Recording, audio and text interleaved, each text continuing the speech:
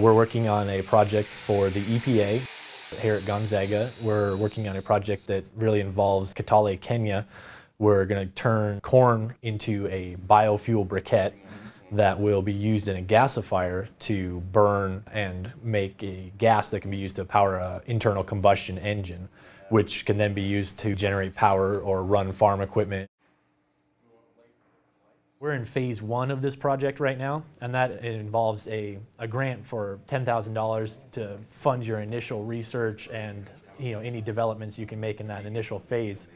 And what we've done with that is we're taking in making our first part of our project, which is the biofuel briquettes, and then we're planning the phase 2, which is to build a gasifier which is going to burn those biofuel briquettes and convert them into a usable energy source.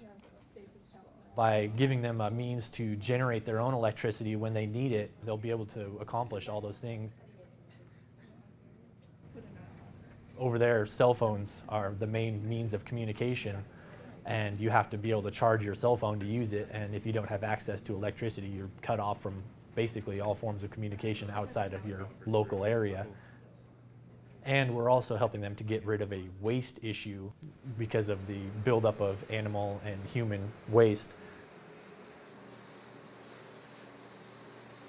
Being at Gonzaga, we get a lot of missionaries that come back here, and they talk to us about the difference between giving people a handout and giving people the means to help themselves.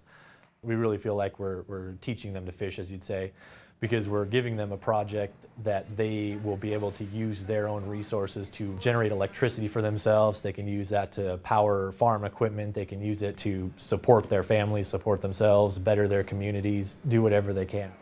It really makes us feel like we're helping some people out.